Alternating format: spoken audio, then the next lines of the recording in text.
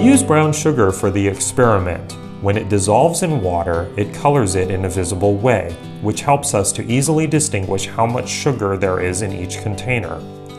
We put 2 teaspoons of sugar into the first container, into the second, half a teaspoon, into the third, none. Next, we pour the same amount of warm water into each container.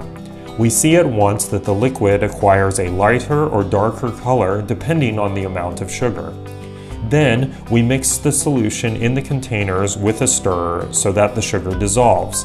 Next, we add the same amount of yeast to each container, let's say about 1 tablespoon, and again mix thoroughly so that the yeast dissolves in the water. The next step is to attach a balloon to the top of each container. Make sure the balloons do not have any air in them. Then, we observe how the balloons slowly start to fill with air. In order to see the full effect, you should wait about 5 minutes. Once 5 minutes have passed, we look at our samples. The one which contains no sugar has an empty balloon because the yeast has not started to breathe.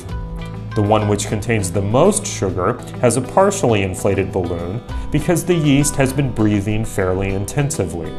And the one which contains a little sugar has the most inflated balloon because here the yeast has been breathing most intensively. What is the conclusion? Sugar is good, but we just need a little. If we eat too much sugar and do not use up the energy which it gives us, then the excess turns into fat in our body and we become obese.